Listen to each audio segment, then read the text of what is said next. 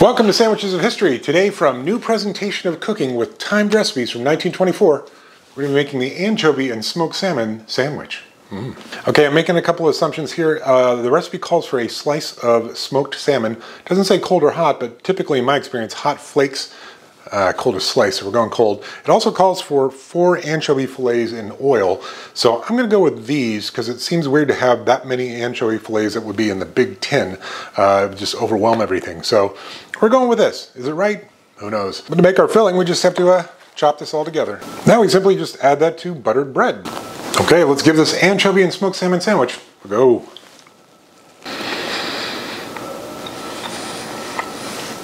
It is quite salty.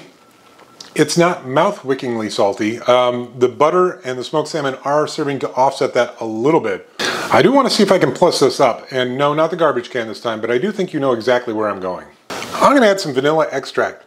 Just kidding. I figured we already got stanky breath, so let's just lean into it with a little red onion and some capers. Okay, let's give this anchovy and smoked salmon sandwich, maybe plussed up with some red onions and capers, a go. That actually does help. It's still pretty salty, so I'm not sold on this sandwich. But the capers are bringing, of course, the pickly pop, as we all know. And the red onions bring a brightness and a sweetness that's working with the butter, and it's helping to kind of tamp down the saltiness a little bit. I gotta say, I think people in 1924 were maybe smoking and drinking illegal bathtub gin, because that was just way too salty. I don't know how that could be considered palatable. And I can't imagine the recipes made with the anchovies that are in the tin, because those are huge. So 4 of those for 1 slice of smoked salmon, it would completely overpower it as well, just not as salty.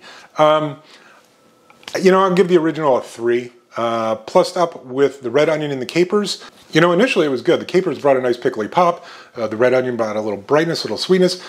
But the capers do have a little salt, and so it added to the salt a little bit. So maybe a 4. So I'm going to add some more red onion, and I am going to finish that half sandwich because I don't like throwing out food. But now you know why I make half sandwiches. All right, I will never make this again, just for the record. All right, see you tomorrow.